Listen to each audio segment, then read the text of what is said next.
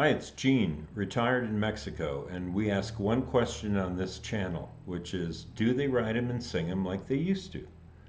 So a lot of people, young people, old people, they think the old music is better, but I am not so sure. And today, we're going to explore 30 favorite albums. This is part two.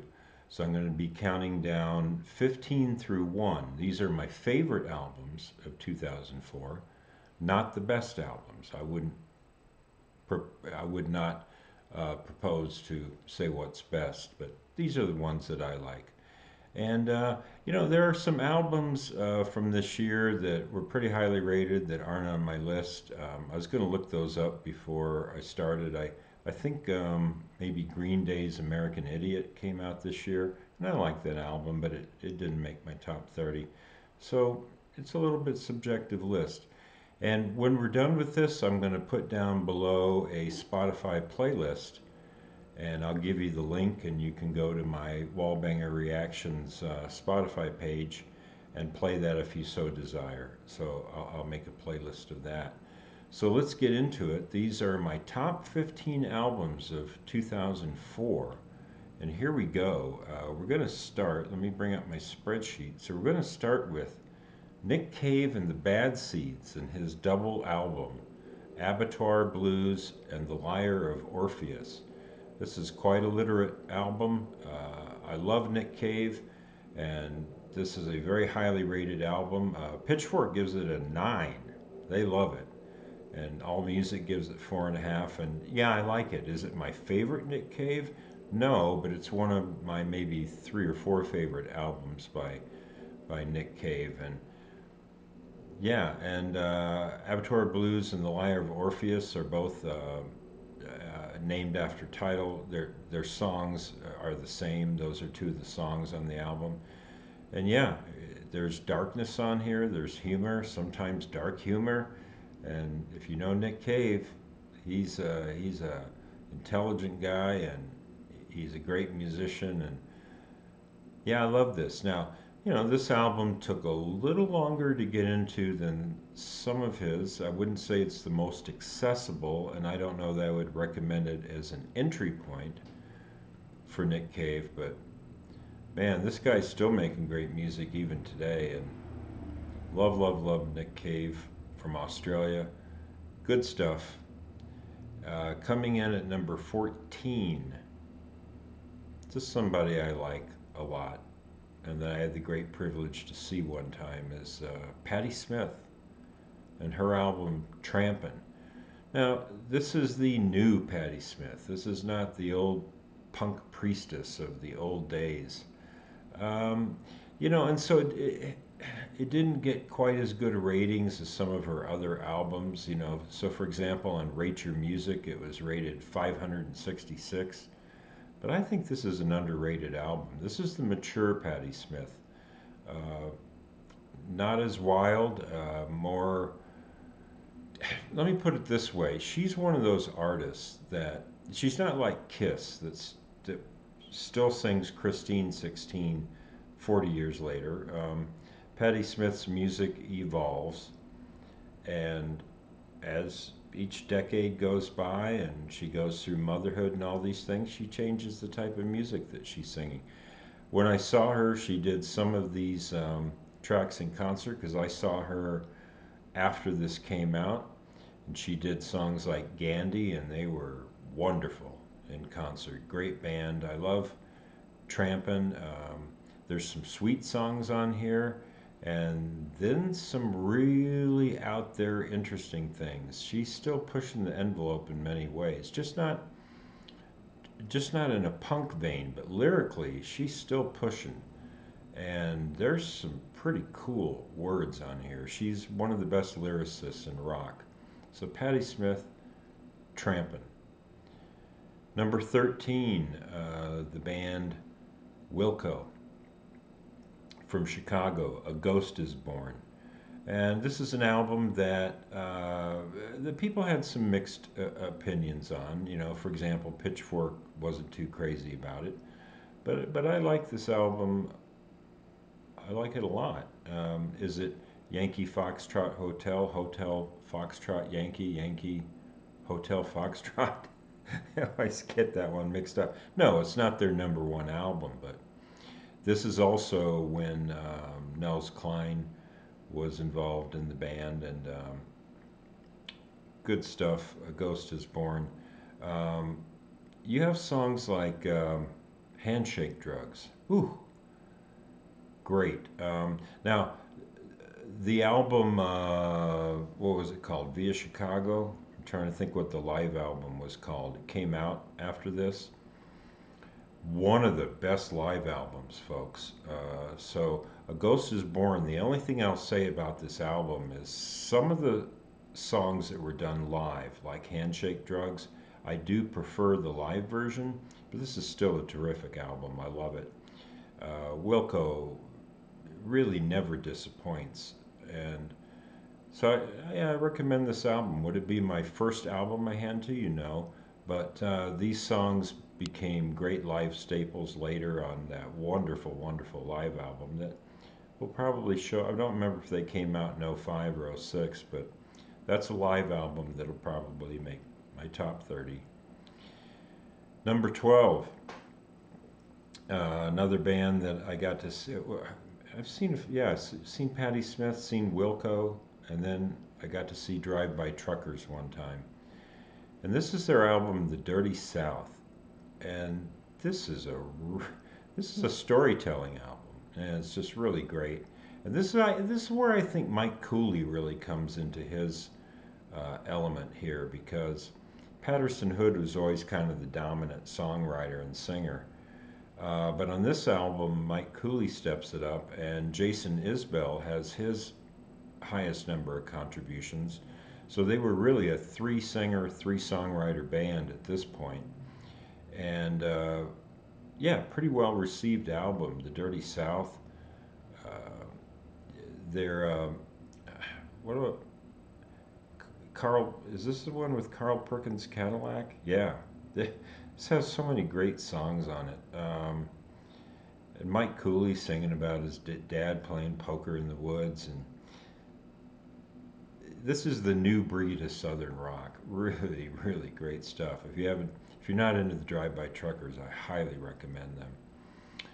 And then, in the same vein, coming in at number 11, another sort of countryish album, Loretta Lynn, who just passed away, right? About, what, a month or two ago, we lost Loretta Lynn. This is Van Leer Rose, the album that Jack White produced and put out on his Third Man Records label. Oh, I did a feature on the song Portland, Oregon on Master Monday. Great stuff, but all the way through. And I had to listen to this. I do own it somewhere, but I have so many CDs I usually just stream. But when I was listening to this, I had to listen to it on YouTube because it's not on Spotify, folks. So when I do a playlist, you will not be able to hear anything from here. But check it out. It's she's and she really there's a couple songs on here that are really rock and roll.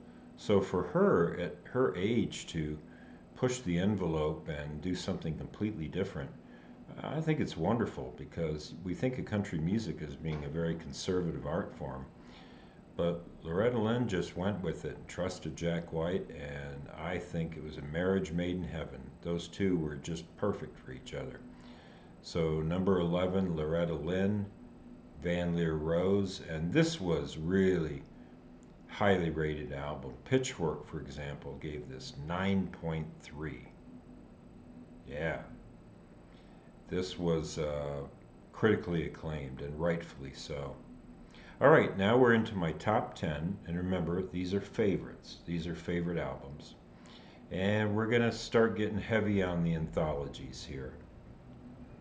So, a real mix. So, number 10 is someone I did a feature on in the Legacy series. I'm a big Sonic Youth fan. And the album Sonic Nurse, if you look at the rankings where I rank their albums, this was my favorite album of the 21st century. And I did not listen to this back in 2004. So I came around to this album later. I owned a lot of their classic albums, but I just never bothered to listen to Nurse. And boy, was I missing out. Ooh, this is a great album. Everybody's fantastic on it, and even Lee Ronaldo, his song "Stones," that's one of his best songs. I'm really high on that song, and Thurston Moore and Kim Gordon and everybody's just knocking it out of the park on here. I love Sonic Nurse, Dripping Dream, and Kim Gordon and the what was it called, the Hand Cream Generation. Maybe I'm getting that mixed up with Corner Shop. Um, so, so many great songs. Highly recommend Sonic Nurse. Interesting album cover too. Coming in at number 9 is an anthology, and this one's pretty classic stuff. I'm going with the Allman Brothers Band.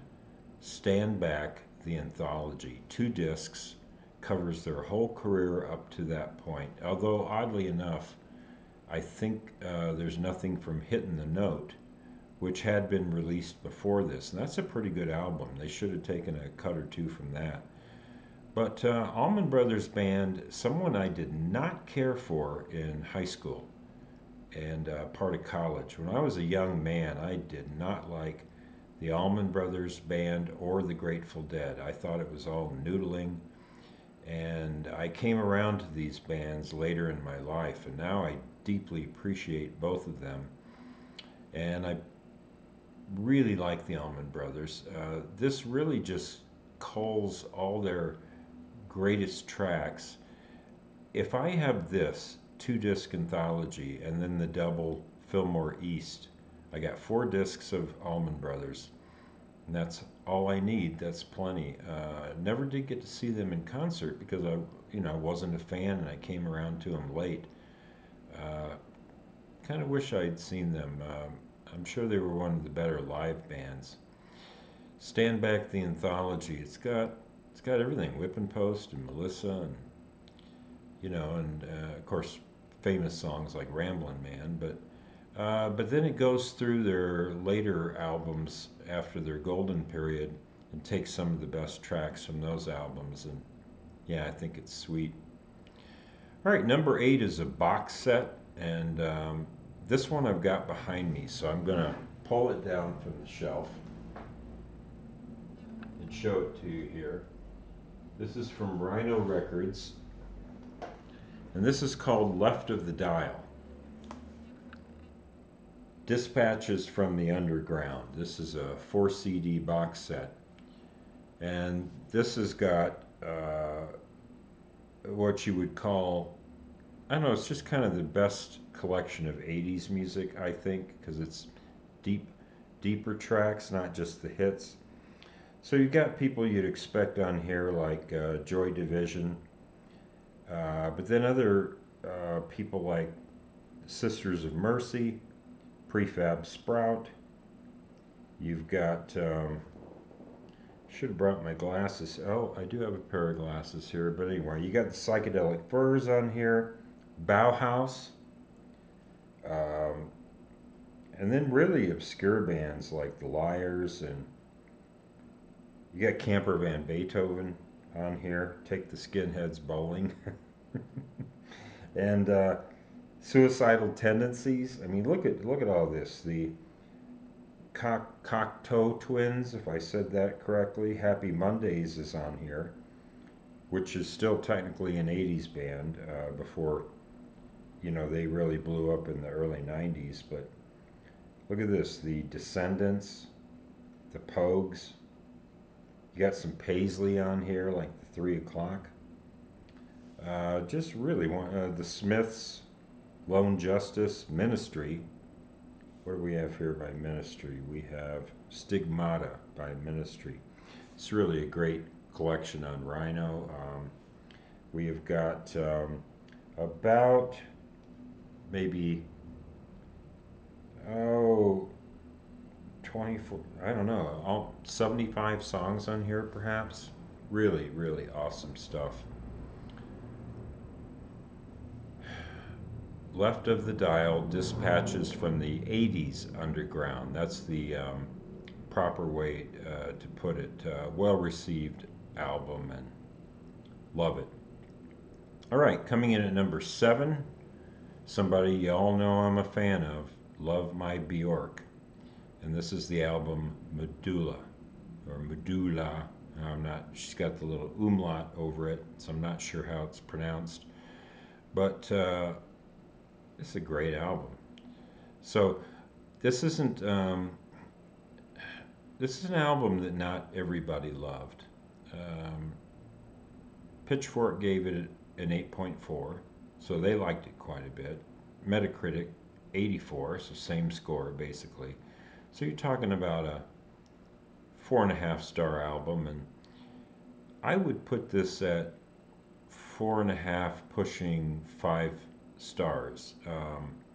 When I get into the top 6, those are my 5 star albums. So this one might still be 4.5 stars, but it's a strong 4.5 stars. And right off the top of my head, I'm trying to think of the names of the tracks on here, but I did a ranking of Bjork, including my top 10 songs, and there are some tracks from this album.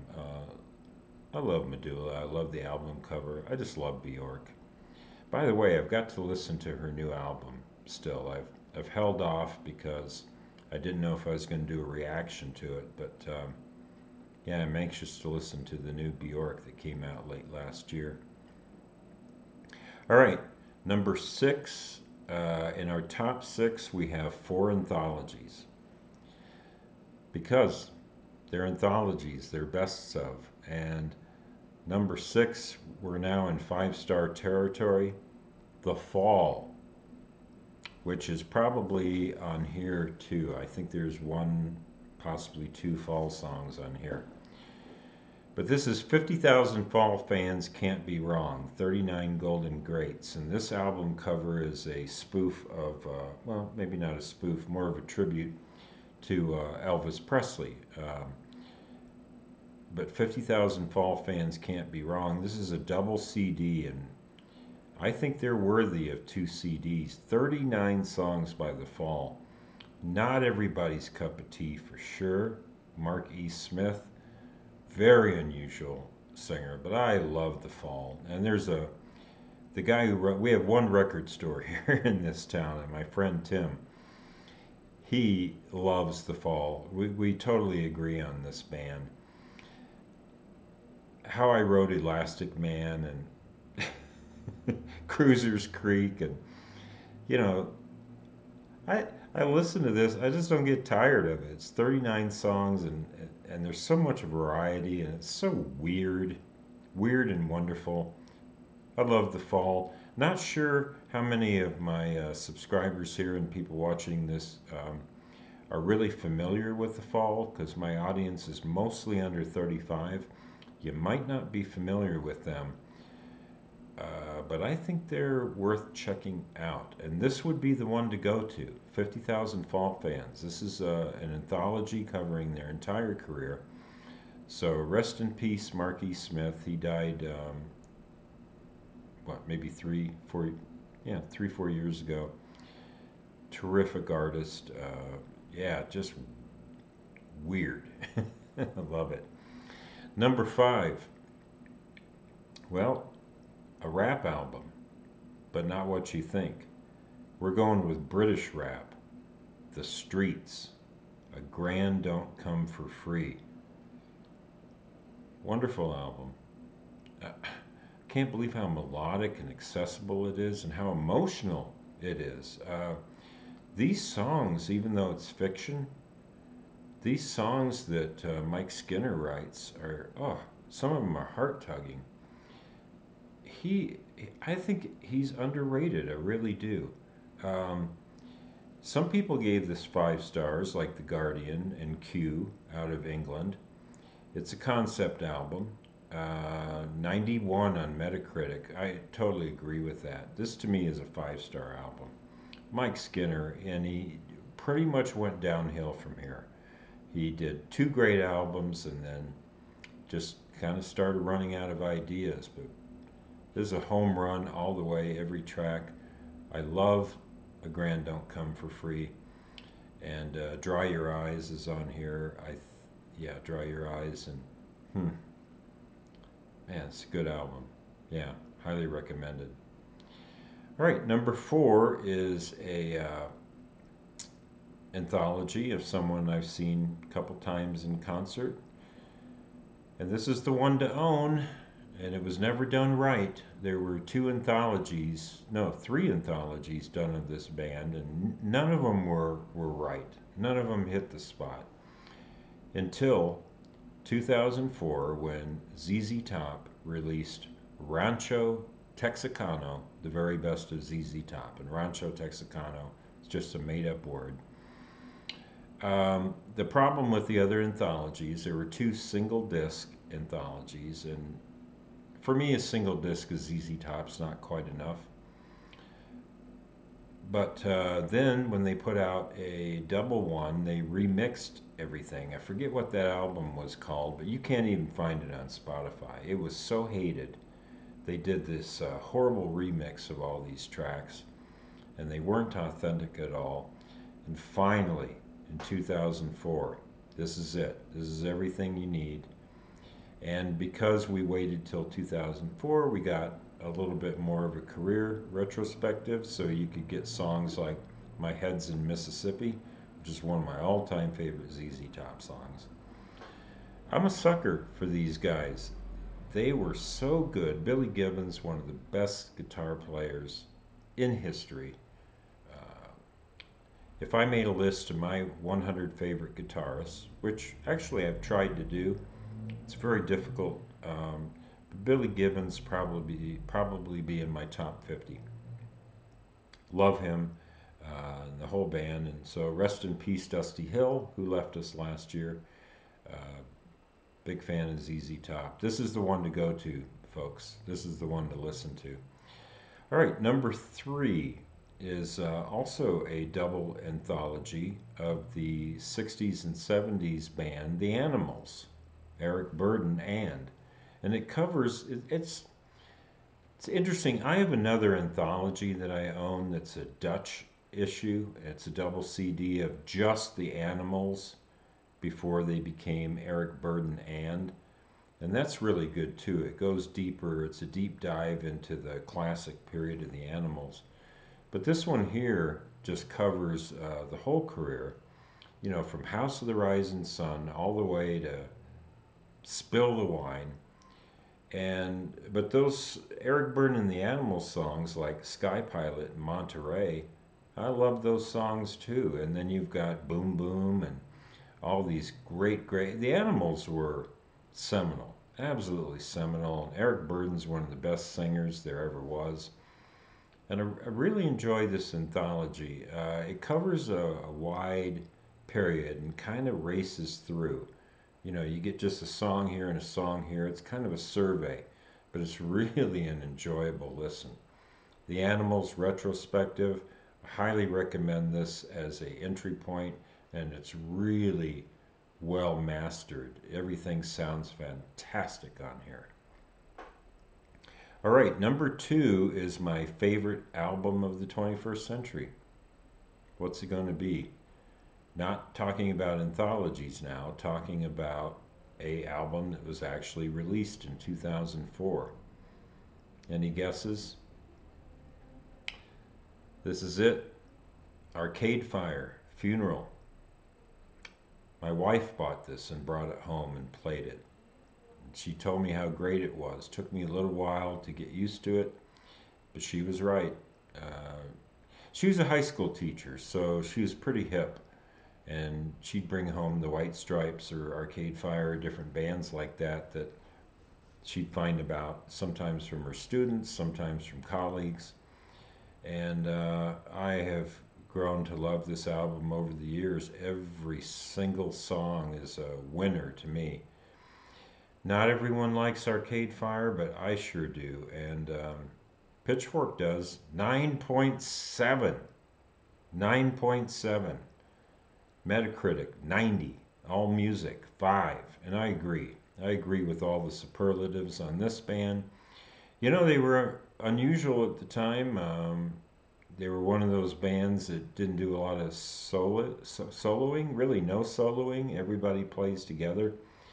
But I love their aesthetic. Yeah, Toronto, right? They from Toronto? Arcade Fire. Funeral. Love it. So, what's my number one album going to be? Well, I got to tell you, this was a big surprise for me. I would have guessed this would have been 20 or 25 on my list. But each time I played it, I had to be honest with myself. I absolutely love this anthology. And I did not know that I liked this guy as much as I do. Even though I saw him in concert and I've been a fan for years, part of this exercise of going through these albums and playing them and trying to rank them is kind of distilling that thing. And my number one album, it's such a shock to me. I would have never guessed in a million years that this would be my favorite album of 2004. But it's a 2-disc anthology, The Very Best of Jackson Browne. This is perfect. I mean, it's just the perfect songs from each album. You got For a Dancer and The Pretender and the single Somebody's Baby, and then just taking some tracks from later in his career. So it's heavy on the, I like this. It's heavy on the early period. They pick, maybe 4 songs per album, and then as it goes through, they start picking 3 songs, and then 2 songs, and then 1 song, and they're very realistic and open-eyed about it. That they go, okay, the early classic Jackson Browne is the best, and then we're just going to give you a few tracks at the end here. It's perfect. It's perfect. I love it. There's something about Jackson Browne just speaks to me. He's just a great lyricist and a great singer, and he always touches it. You got the Load Out and Stay, and you've just got every great Jackson Browne song on here, and some deeper tracks. You got Take It Easy and everything. And this for me is, I'm not a big Eagles fan. Speaking of Take It Easy, I'm just not that crazy about the Eagles. But Jackson Browne, when it comes to that Southern California thing, I like Jackson Browne, I like Warren Zevon, and I like Fleetwood Mac, and I like those bands. I think they're excellent. Not a huge Linda Ronstadt fan, but there are certain Southern California bands that I just think are great. The Very Best of Jackson Browne. If it surprised you, it surprised me. So thank you for listening in. Like I said, I'm going to do a Spotify playlist. And if you like what we're doing, which is a senior reacting to the new music of the 21st century, and occasionally some anthologies of classic rock if they were released in the 21st century, hit that like or subscribe button. And as we say here in Bonita, Mexico, buen dia.